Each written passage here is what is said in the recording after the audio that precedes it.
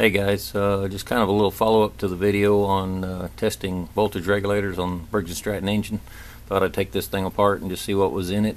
Maybe see if I can figure out why it went bad. Took the potting out, pried it out, ground it out, and this little circuit board eventually pried off. There's the name of the company. Obviously it's not Briggs Stratton, but anyway, there's the little circuit board. When I pried it off, of course it disconnected a couple of little things in there, but the body is definitely a heat sink. You can see where these two components are bolted to it to pull the heat away.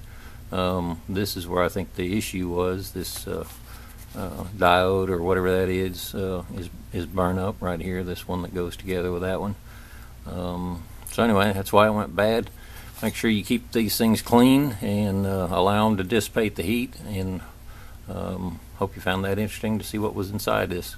Thanks for watching.